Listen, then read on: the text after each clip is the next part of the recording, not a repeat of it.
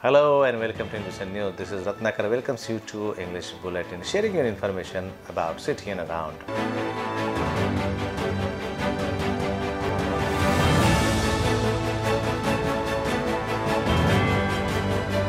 The news in detail. Mayor Sandeep Joshi on Thursday tweeted that he has tested positive for COVID-19 and requested everyone who came in contact with him in the last couple of days to isolate themselves and get tested if they report any symptoms.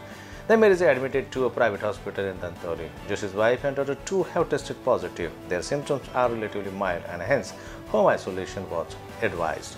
In a tweet, Joshi informed, after fighting COVID for the last 8 months, the virus has finally infected me. My friends, I have tested positive for corona. I am taking treatment under medical guidelines. I request everyone who came in contact to get tested.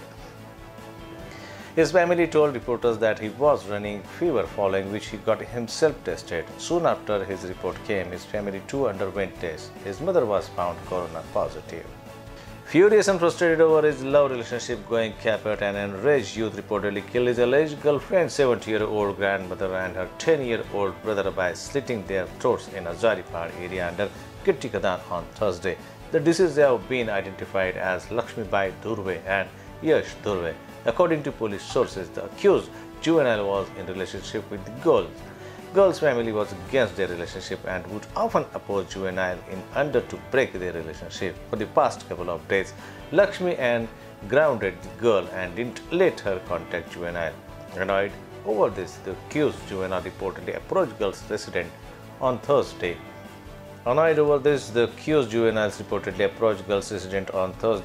carrying a knife and in the fit of rage slit the throat of Lakshmi and Yash with sharp-edged weapons. Before fleeing the spot, police personnel have reached the spot and commenced investigation further. The Maharashtra Cabinet on Wednesday approved the draft Shakti criminal law bills, which contains provisions of stern punishment, including death penalty for serious crimes such as rape, acid attack, and child abuse, informed Home Minister Deshmukh.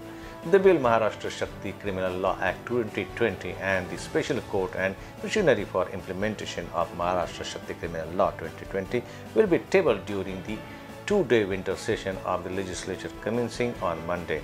Last December, the Maharashtra government had announced that it is bringing law on the lines of Andhra Pradesh VIDHRBHA Act with the provision of death penalty for rape instead of the current punishment of around 10 years. The draft bill provided for completing investigation and trial process swiftly. Also, special police team and separate court will be set up for investigation and trial of such cases.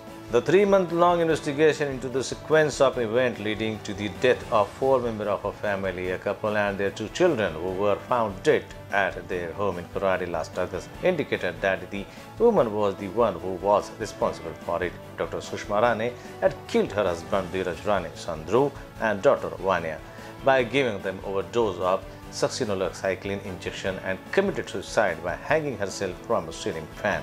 Husband's alcohol addiction, his doubting and strange behavior led Dr. Sushma to take the extreme step, informed DCP Zone V Nilotpal here recently.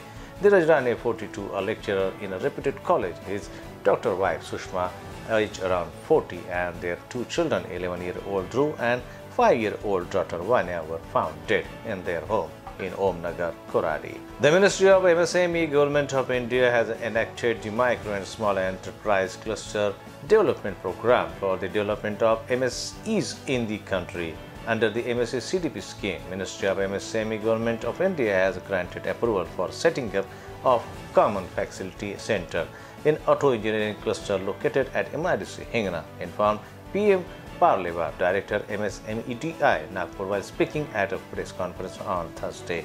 He added that the foundation stone laying ceremony and Bhumi Pujan of CFC on December 13 will be done at the hands of Union Minister Nitin Gadkari, Member of Parliament Krupal Tumane, along with senior executives of Mahindra and Mahindra Company. Ashok Leyland will be present as guest. Parliament also informed that the cluster comprises of total 716 numbers of micro-small enterprises in auto and engineering sector, which are located in Hingna. Well, that's all from this bulletin. For more updates in and around the city, stay tuned with INBCN News. Till then, Ratnakar takes the leave. Please take very good care of yourself and family.